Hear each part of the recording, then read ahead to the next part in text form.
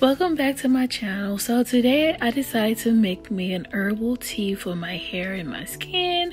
I also wanted to make a tea with the herbs that I use from my garden. So the herbs that I used from my garden were mint and basil. Basil is the one that I'm picking right now, and I have like two different kinds of mint. The first mint right here that smells like the mint in the winter fresh gum, a bubble gum.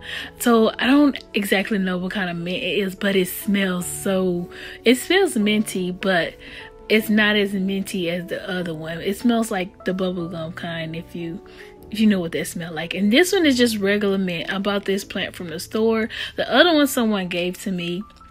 And the basil, I bought that one from the store too. And I've been taking care of them and harvesting them and growing them in my garden. So I put them in the leaves in a little bit of bowl. I didn't get a lot because I feel like I've been harvesting a lot of mint and basil, and I need for it to grow, so I don't want to harvest too much. So I washed them off and I put them in my little teapot. And the tea bag that I have in there is peppermint. So it's a peppermint tea infusion that my sister actually gave me. The tea actually came out really good. So I was looking for, see that mint right there, I used some of that. I was looking for regular mint, but I did not have any regular mint, which is weird because I guess I used it all up.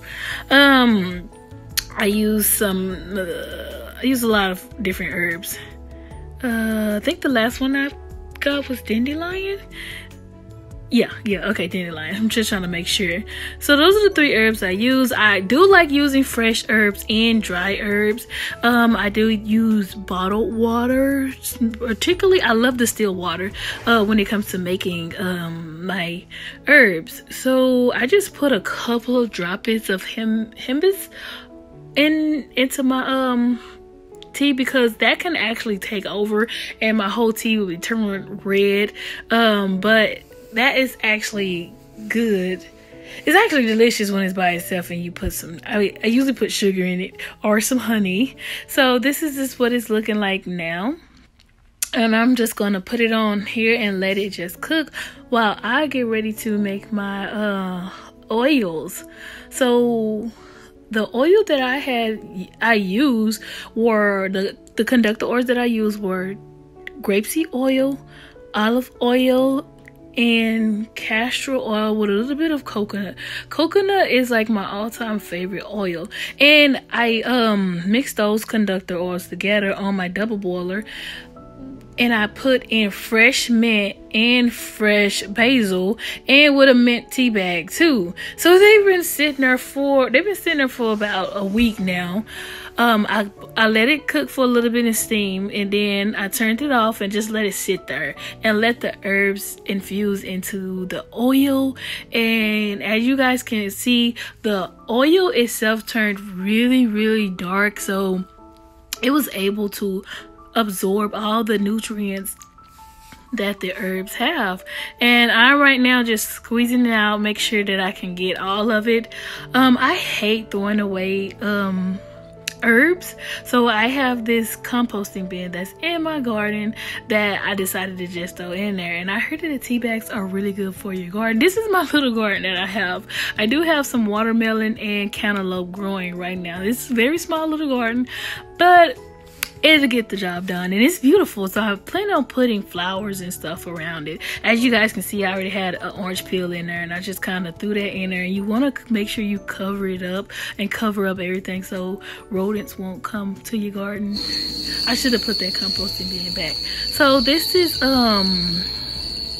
my tea, and it's finished and it's ready, and it was delicious. Look at that oil that's just sitting right there. Everything looks so good. So I'm hoping that I can get a little bit better, a little bit more organized.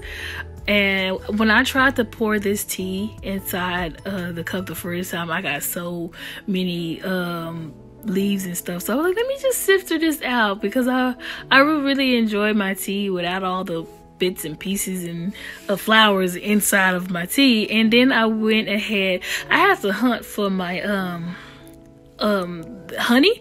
I found some cinnamon sticks too. I was gonna put it in there. I was like, but the honey made it sweet enough. So I was pretty satisfied with the honey that I had. I just took the back of my wooden spoon and mixed it in, and I actually enjoyed my tea. This is just something that I was just wanted to do, drink some tea before I start making my herbs, my oil, and mixing it up.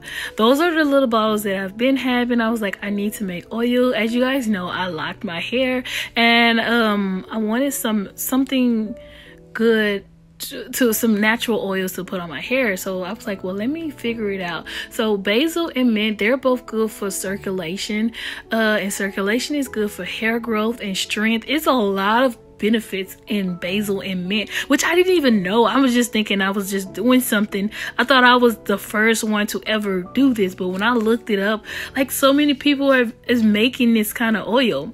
And I tried, when I was putting it in the bottle, as you can see, I tried to use the little syringe thing. Like, so, nope, that's not working. I'm going to come up with a better method. I feel like I got oil everywhere. But look how dark that oil is and rich it is. And it sat there for, I want to say, about a week. And of me in the, like, I turned it on and off every now and then on my double boiler, just so that it confused a little bit more. I never really had it high because I didn't want to burn the herbs or destroy the medicine that's within the oil and the herbs. So yeah, I actually ended up loving this oil. I'm going to give my sister some too because she is locked. She's coming up on a year with her locks, and they're looking amazing. So I'm going to give her this. Oh, and I'm using the roses that I got for Mother's Day.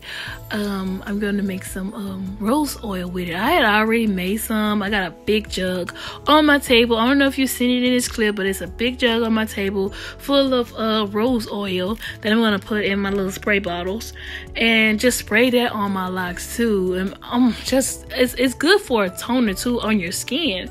So I'm really into making all type of natural oils, natural medicines, ointments, salves, and what better way to do that than to have a medicinal garden and being able to make your own things and knowing how your stuff is grown. So that's why I wanted to make my compost too, make my own compost. But you guys are going to see more videos of me making my stuff, and I'm getting into herbalism too. I want to get my certification for herbalism, but this is what it looked like, you guys. Thanks so much for watching, and please subscribe.